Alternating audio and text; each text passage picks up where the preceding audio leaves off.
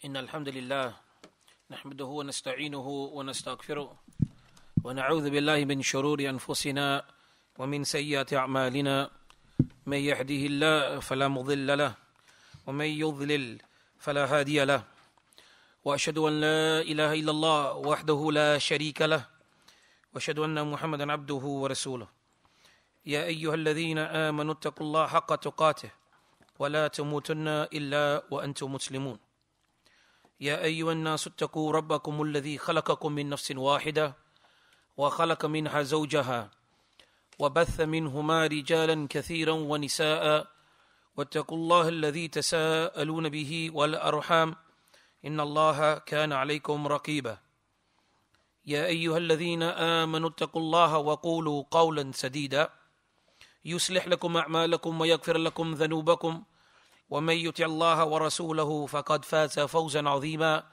أما بعد فإن الأصدق الكلام كلام الله والخير الهدي هدي محمد صلى الله عليه وسلم وشر الأمور محدثاتها وكل محدثة بدعة وكل بدعة ضلالة وكل ضلالة في النار أما بعد حياكم الله الإخوان والأخوات والمستمعين. We ask Allah Azza wa Jal that we are going to start this book, that Allah subhanahu wa ta'ala guides my tongue to that which is correct, and Allah subhanahu wa ta'ala puts blessings, alhamdulillah, to the mustami'een, those who are attending, that Allah opens up their hearts and to understand that which is the correct intent. And we ask Allah subhanahu wa ta'ala for ikhlas, for verily whatever is for Allah subhanahu wa ta'ala would remain. The book that we are going to start is Usul al-Thalatha, the three fundamental principles.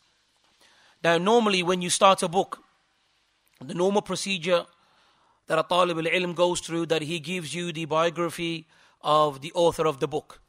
And then the individual that is the explanation that we are using, that we give a biography of him. But alhamdulillah, in this masjid, alhamdulillah, you are no strangers to that great Imam, Shaykh Muhammad ibn Abdul Wahhab, rahimullah. And there has been many biographies that have been done regarding him in this masjid. And there is no need for me to repeat that.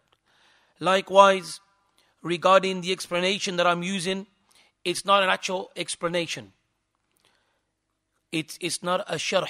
It's not an explanation that Shaykh Ahmad al-Najmi, rahimullah, referred to. He referred to as ta'liqat, as commentary notes.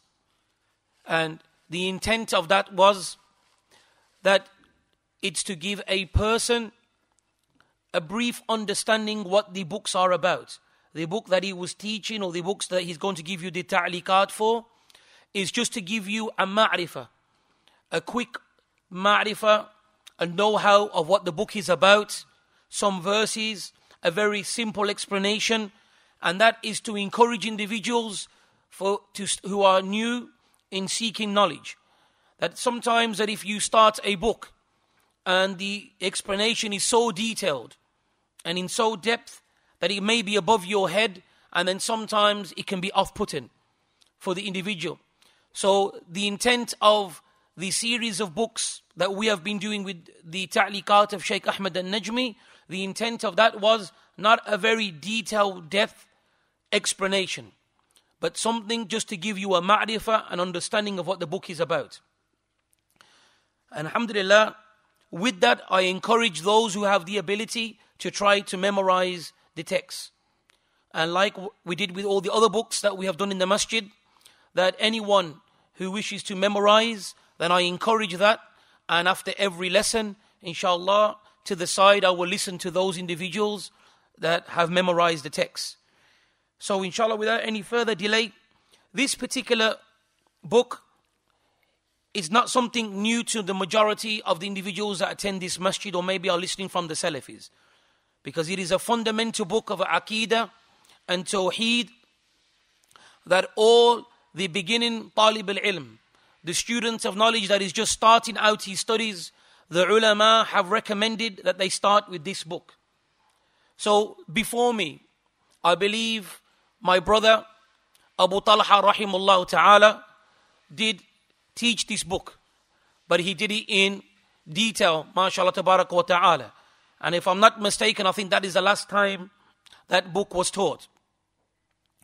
So you are no strangers to what Usul al-Thalatha is about. Usul al-Thalatha is basically the questioning that a person will receive regarding the questions in the grave. And that is, Man Rabbuk, Ma Dinuk, Ma Nabiyuk, or Man Nabiyuk. That who is your Lord, what is your religion, and who is your prophet. So this is what the book is about. And without any further delay, and one other thing which I will request as well from one of the brothers, that usually we have Abdul Rahman al-Kanani, who is the reader of the text, but due to the fact, I think, exams, he was not able to make it. So, from what we have learned from the Mashaykh, it is also the usloob for one of you to read the text. So, inshallah, for next week, if we don't have our brother that attends, then one of you, inshallah, will read the text, and then, alhamdulillah, that will be explained. قال الشيخ الإسلام محمد بن عبد الوهاب التميمي رحمه الله تعالى اعلم رحمكم الله أنه يجب علينا تعلم 4 مسائل. الأولى العلم، وهو معرفة الله ومعرفة نبيه ومعرفة دين الإسلام بالأدلة. The Shaykh rahimahullah, he began his book by saying, اعلم, know. May Allah have mercy upon you. That is obligatory upon us to learn 4 matters. And that is the first one, al-ula, knowledge. And knowledge, he goes on to explain, and that is knowledge and awareness of Allah, and knowledge of His Prophet, and knowledge of the religion of Islam. That is a rough translation of the text.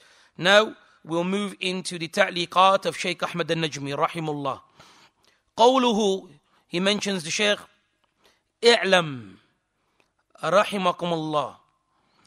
It mentions, know, may Allah have mercy upon you. He said, firstly, that word اعلم, know, it is something to console and to make someone attent. This whole usloob, the way that these Arabs use when they say i'lam, know, is to strike a person's attention, to make them attent and aware of that which is about to come.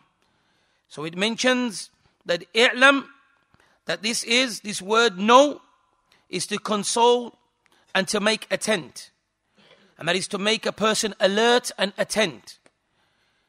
And then it mentions afterwards, rahimakumullah, that may Allah have mercy upon you. And this is a dua.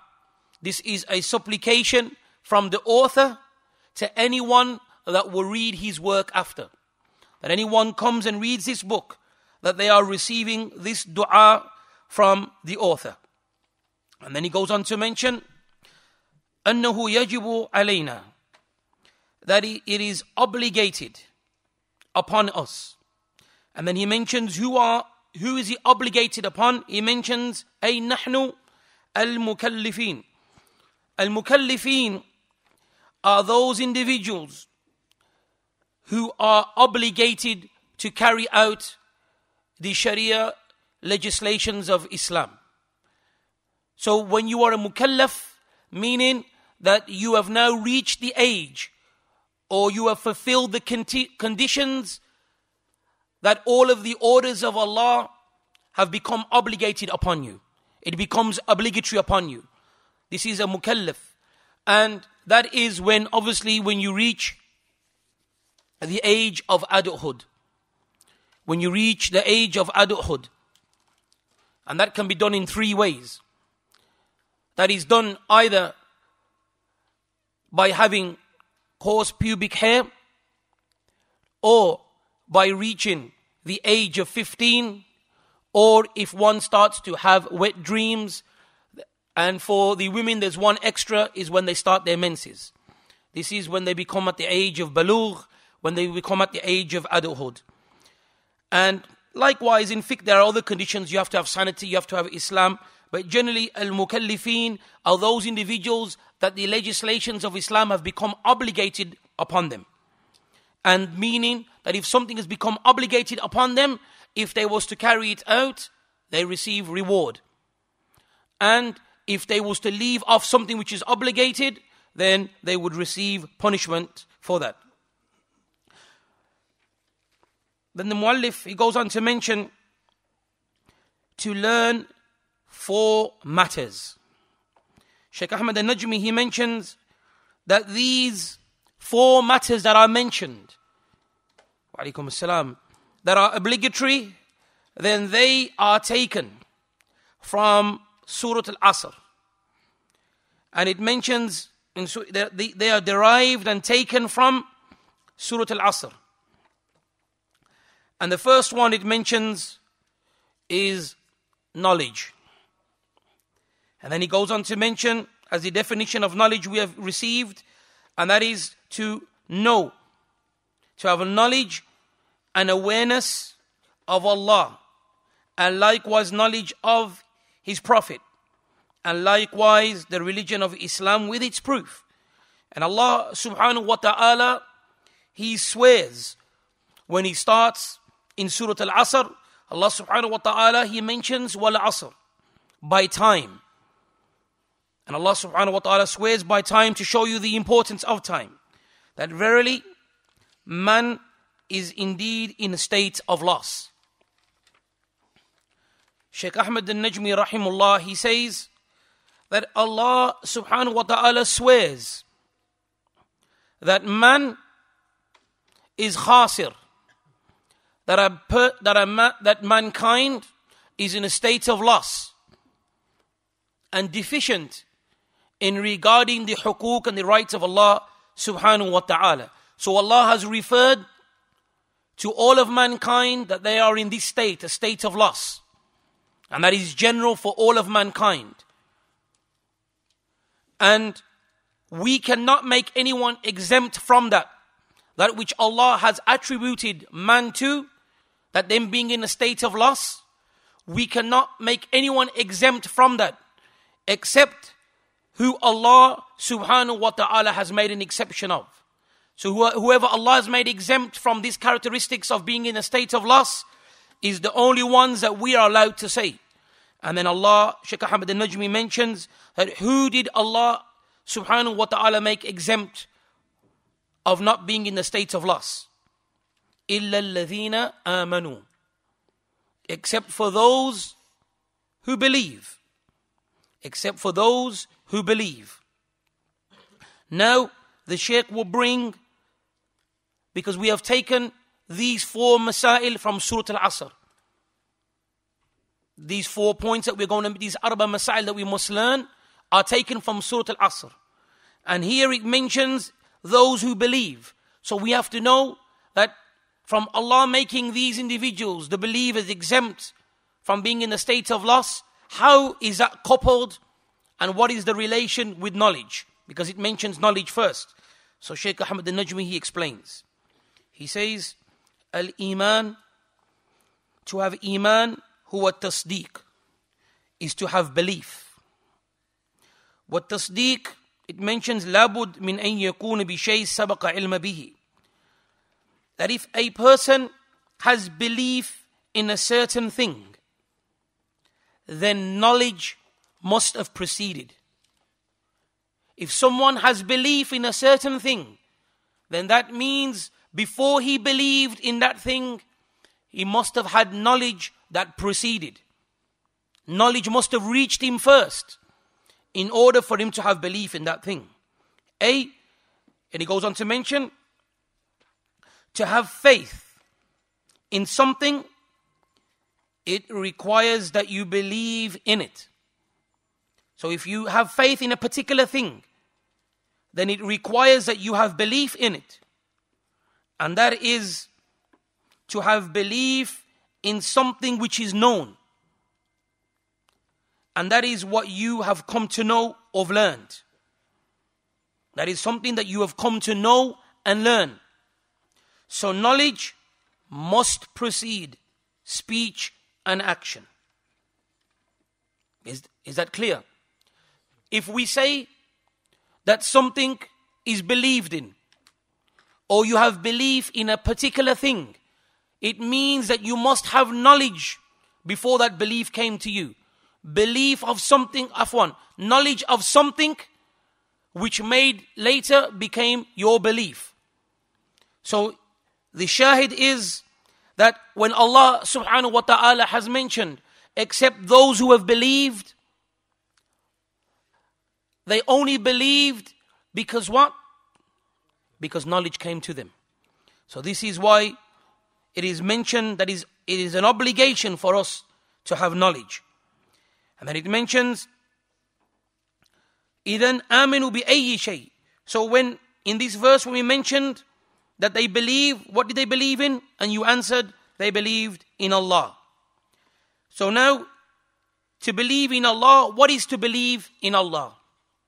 Awalan, firstly, that we have belief and we have iman in the existence of Allah subhanahu wa ta'ala. And we have belief in the oneness of Allah's lordship. And we have belief and iman in the oneness of Allah subhanahu wa ta'ala's worship. The first one, His existence, and likewise in His lordship, that He is the one that governs all of the affairs of the universe and the creation. And the second one, that we single Allah alone in worship. Likewise, the third, and these of course are all categories of what? Tawheed. Al-Iman bi-asma'ihi wa sifatihi wa qawnihi wal-munfarid bi-siyasati hadha al-qawn. That we have belief in the oneness of Allah's beautiful names and attributes. And likewise, that in His creation and in the universe, that Allah alone is in controlling this. That He governs this alone.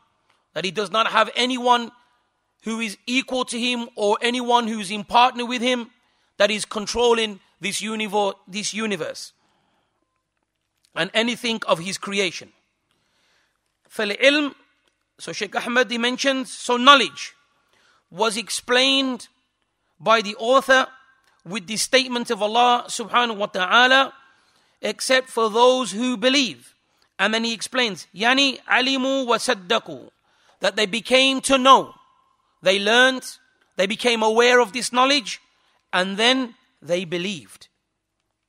And likewise, the Shaykh rahimullah, he derives from this verse likewise knowledge. That because they had belief, they must have had knowledge. Why? Because it mentions amilu, that they acted upon and they believed.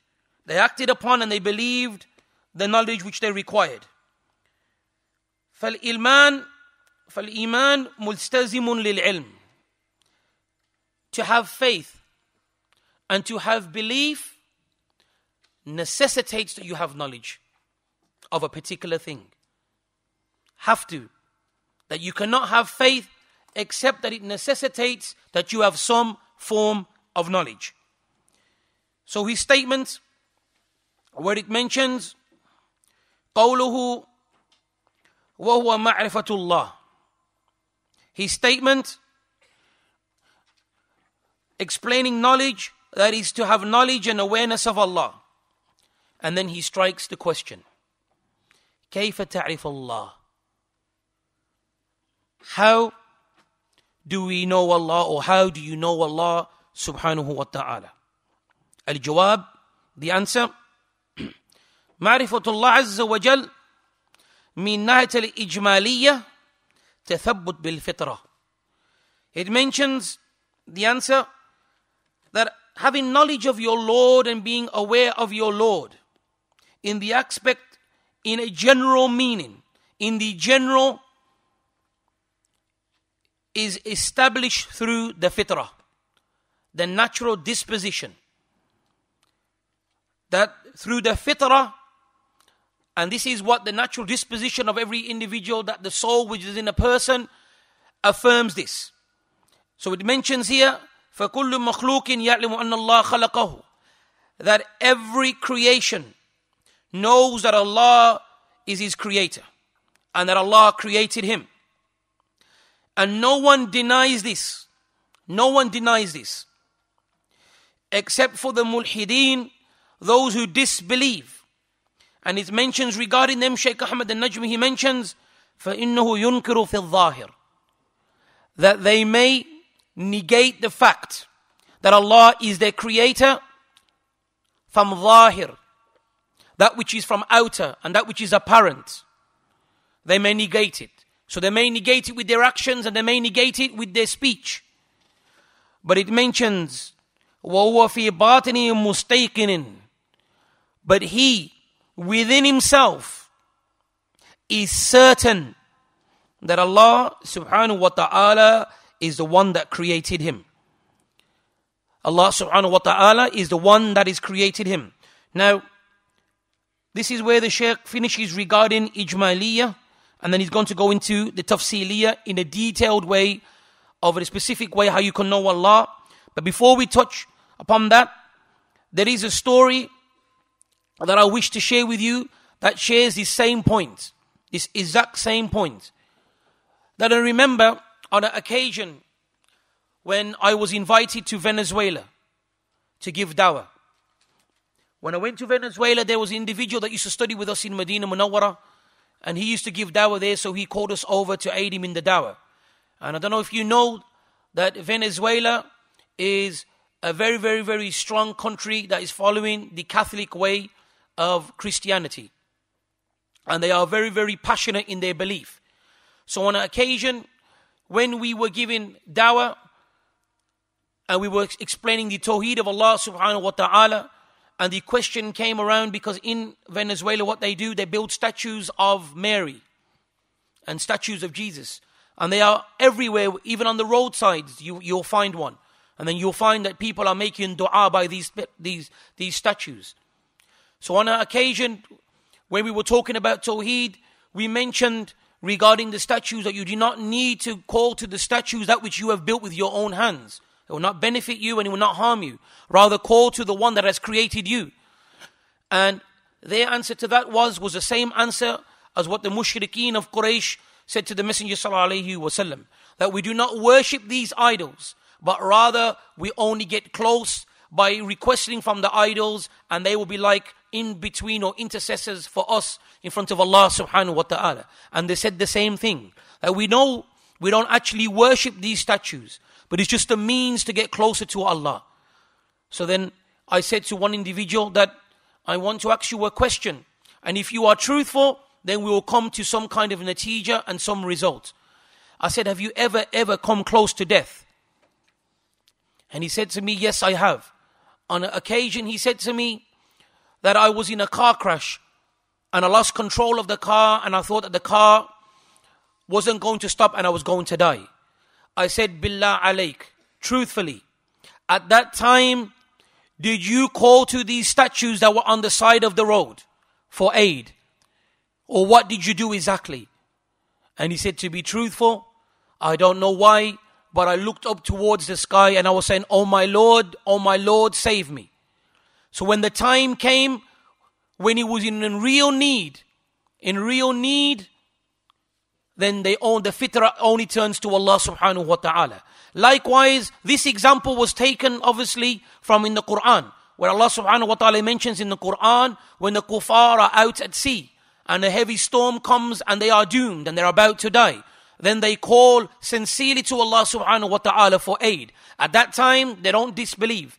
At that time, they don't associate any partners in the call. The call is for Allah alone. And then Allah answers their call, and when they get back to ashore, then they end up disbelieving again. So this is an example, ikhwan, that the natural disposition, the fitrah, knows who his creator is. Then we move on, ma'rifatullah bi-tafsil, that knowing Allah and having knowledge of Allah in detail, in a specific way. And it mentions this second type of knowledge of Allah, this detailed knowledge of Allah, that this is not possible except by way of the prophets. The prophets that Allah subhanahu wa ta'ala has sent to Bani Adam, to the sons and the children of Adam. And then the Shaykh, he quotes a verse. Ya Bani Adam, imma yatiyannakum rusulun minkum yaqussuna alaykum ayati faman ittaqa wa aslaha fala khawfun alayhim wa la hum yahsanun. A proof regarding this principle, and what I would want from the brothers and from the sisters, that when we are going to now quote these verses, and you will know the references, and obviously you know the understanding, or you will know the translation. But what is also required, my brothers and sisters, that you know the shahid. You know that why this verse is a proof for the particular point that we are mentioning. This is what you should start doing. Because I remember our ulama used to mention that it is not enough for you to merely know a proof. You must know why it is a proof. You must understand, and that is what is fiqh. That is fiqh of the deen. That you have understanding of the deen, that when you see these verses or ahadith, then you know why they are a proof. So here, the proof that the shahid is, what we are saying is, you cannot know the second type of knowledge with Allah, which is the detailed tafsir of Allah, except by way of the prophets. And now there's a proof coming to explain that. And that is a rough translation. O children of Adam, if there comes to you messengers from amongst you, reciting to you my verses, then whomsoever becomes pious and righteous, on them shall be no fear, nor shall they grieve. So this is a clear proof that the knowledge has to come by way of the prophets. Therefore, the knowledge and the awareness of Allah in detail, لا يمكن لأحد, it is not possible for anyone to acquire that knowledge except by way of the prophets, and peace and blessings be upon them. And likewise, وَقَدْ جَاءَ فِي شَرِيعَتِنَا, and that which has come in our sharia by way of the book of Allah and the sunnah of the messengers alayhi wasallam is sufficient. And likewise, it is a cure for us. So that which has come by way of the prophets, and in our case, which is but the Quran and the sunnah of the messenger alayhi wasallam, is sufficient for us. And likewise, a cure for us. And Allah subhanahu wa ta'ala, He has made clear in His book that which He revealed down to His messenger Muhammad sallallahu alayhi wasallam, and that is the Quran. And the Quran has explained بَيَّنَ فِيهِ كُلُّ شَيْءٍ, that the Quran has explained everything. And from amongst the things that are explained, وَأَعْظَمُ شَيْءٍ فِيهِ وَأَحَمُّ مُحَمَّاتٍ, and from the things that I've explained, from the most important of the affairs, the most important things is to have knowledge of Allah, is to have knowledge and awareness of Allah subhanahu wa ta'ala. And we have known through Allah informing us regarding Himself, that which Allah has informed us regarding His signs aqawniya, and likewise ayatihi al-Qur'aniya. There are two types of signs, my brothers and sisters. Qawniya is those signs that we have in the creation. Signs for people of understanding that are in the creation of Allah, that indicate that there is a creator, like the sun, the moon, the way the day and night alternates, the mountains, the way the sky is fixed high, the sea, the river.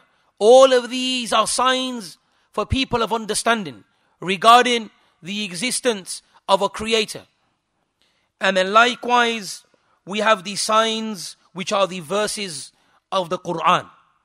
Allah subhanahu wa ta'ala, He mentions, إِنَّ اللَّهَ يُمْسِكُ السَّمَاوَاتِ وَالْأَرْضِ أَن تَزُولَا وَلَئِنْ زَالَتَا إِنْ أَمْسَكَهُمَا مِنْ أَحَدٍ مِنْ بَعْدِهِ إِنَّهُ كَانَ حَلِيمًا غَفُورًا.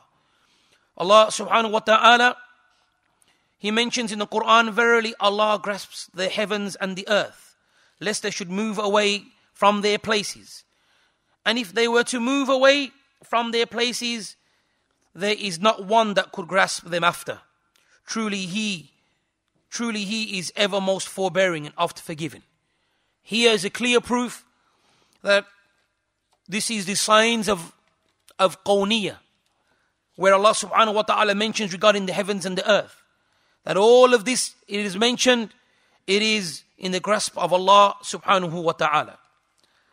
And then it goes on to mention in the next verse, وَمَا قَدَرَ اللَّهُ حَقَّ قَدَرِهِ وَالْأَرْضُ جَمِيعًا قَبْضَتُهُ يَوْمَ الْقِيَامَةِ وَالسَّمَاوَاتُ مَطْوِيَّاتٌ بِيَمِينِهِ سُبْحَانَهُ وَتَعَالَى عَمَّا يُشْرِكُونَ. Allah subhanahu wa ta'ala, He mentions, they made not a just estimate of Allah, such as which is due to Allah subhanahu wa ta'ala. And on the day of resurrection, the whole of the earth will be grasped by His hand, and the heavens will be rolled up in His right hand. Glorified is He, and high is He above all that which they associate as partners with Him. Subhanallah. So it mentions, إِلَى غَيْرِ ذَلِكَ, and there are other than these verses that indicate and show us what we know of Allah, that which He has explained regarding Himself. And this is another principle, ikhwan.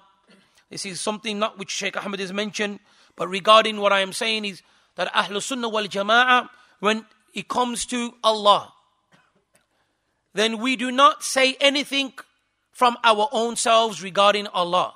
When we explain our Lord and His attributes and His names, we only say that which Allah has described Himself with, or that which His Messenger Muhammad sallallahu alaihi wasallam has described Him with. Other than that, we stop. We don't go beyond. We don't go beyond that which Allah has informed us of Himself, and likewise His Messenger Muhammad sallallahu alaihi wasallam.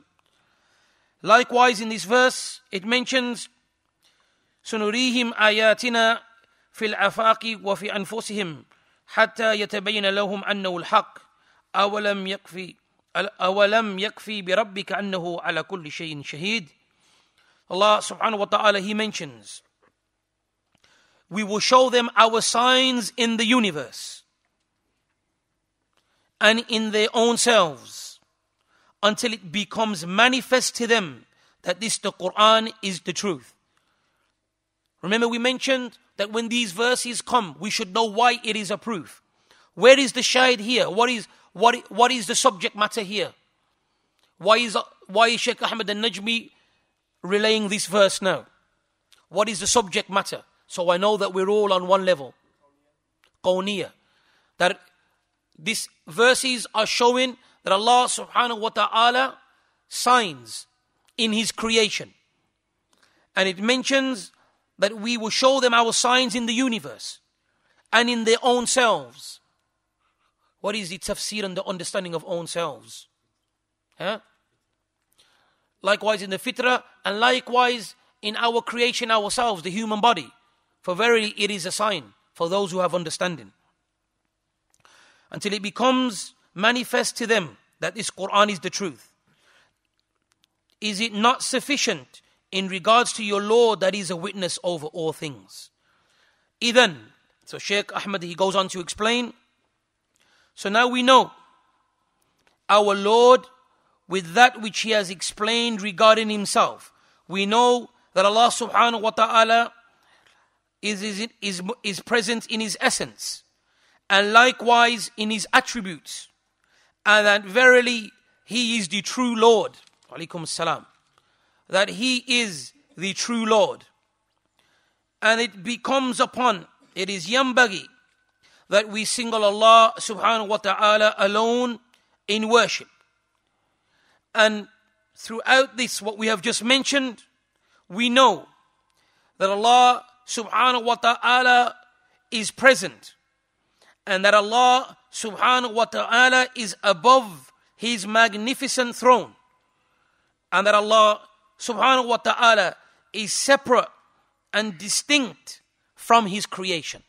Meaning that Allah is not mixed with His creation. It is not mixed within the creation. That Allah is ba'in min khalqihi. That Allah is separate and distinct from His creation. وَعِلْمُهُ بِكُلِّ مَكَانٍ. And that His knowledge is in every place. Meaning that Allah's knowledge will reach everything. That He has knowledge of all things. This, my brothers and sisters, is Tawheed.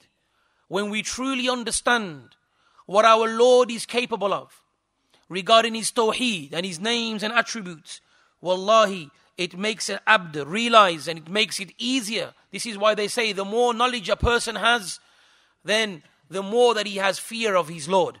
And this is why they say that verily the ulama are the ones that truly fear Allah subhanahu wa ta'ala, because the ground knowledge they have regarding Allah's Tawheed, the names and attributes. Shaykh Ahmad al-Najmi, rahimahullah, he goes on to mention, and that we know that the oneness of Allah subhanahu wa ta'ala, that Allah subhanahu wa ta'ala is alone in the characteristics of creating. That Allah subhanahu wa ta'ala creates, He is alone with this. And the sifat and the attributes of sustaining His creation, likewise, He is alone with that as well. Allah subhanahu wa ta'ala in this verse, He mentions, أَمَّنْ هَذَا الَّذِي يَرْزُقُكُمْ إِنْ أَمْسَكَ رِزْقَهُ بَلْ لَجُّوا فِي عُتُوٍّ وَنُفُورٍ. Allah subhanahu wa ta'ala, He mentions, Allah the Most High, He says, who is He that can provide for you if He should withhold His provisions? Nay, or rather, but they continue to be in pride and they flee from the truth. A clear proof here that Shaykh Ahmad brings, the shahid, is that is Allah alone is the one that sustains His creation. Likewise, it mentions وَعَرَفْنَا بِمَا عَرَفْنَا بِأَنَّ نَفْسِهِ أَنَّ لَهُ أَسْمَاءَ الْحُسْنَى. And he said, we know that which we know, that which Allah has explained regarding Himself, that He has beautiful names, and He has the most perfect attributes and lofty and exalted attributes. And Allah is the highest in His essence, and Allah is highest in the ability and power, and He is far high in His domination. He is the one that is dominating over His creation. So after this, فَهَذِهِ مَعْرِفَةُ اللَّهِ. This is what we refer to as knowledge and awareness of Allah. This is what we call ma'rifatullah. That having knowledge and awareness of Allah subhanahu wa ta'ala. وَالنَّتِيجَتُهَا. So then Shaykh Ahmad al-Najmi, then he says, so what is the result of this?